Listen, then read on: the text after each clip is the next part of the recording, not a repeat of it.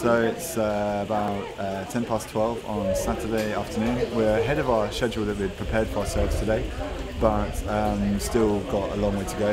We've got a very, very difficult scene to take on now that we've scheduled for 4 hours, and I think if we get it done before that, we will be amazing. But we've also got an added difficulty, which is that the location is leaving us at 5 o'clock. We have to actually get out and pack up and be out of here by 5 o'clock, and we have no opportunity to come back and shoot one particular character in this location. So we have to start shooting people out of the movie, which is actually using our last opportunities to actually get their footage before they leave the set and leave the crew. So yes, very stressful, and I think we're coping with it well, doing everything we can.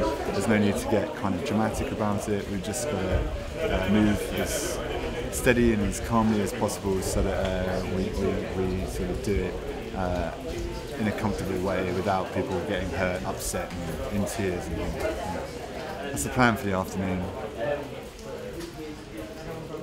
Do you need me?